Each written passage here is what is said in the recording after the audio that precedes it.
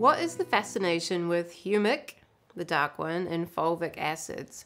Where these are extracted from is what we call soft brown coals. So many of these were deposited maybe during the Carboniferous era, so we're talking about millions of years ago, when these giant wetlands were basically compressed over time. Soil's been added on top of that, and some of it has compressed so tight that it's formed coal reserves. This material comes off those coal reserves. It's very soft, and what we're talking about is basically concentrated sunlight energy in the form of these plants. What we see is just incredible microbial responses when we apply these products. Part of that, and I could never figure this out, because basically, you know, a soft brown coal is inert, but what the fungi are feeding off are the electron charges between those linkages of that carbon in this material. So they chemically extract this humic acid off a humate. So it's a soft brown coal is called a humate.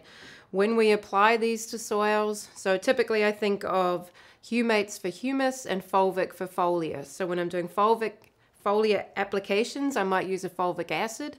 What we find is it does some remarkable things in the plant.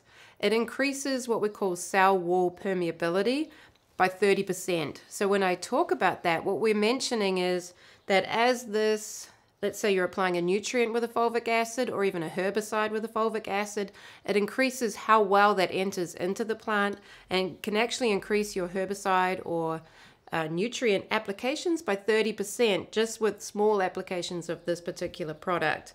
And that might be just 1 pint to a quart per acre that we're using when we're doing these applications.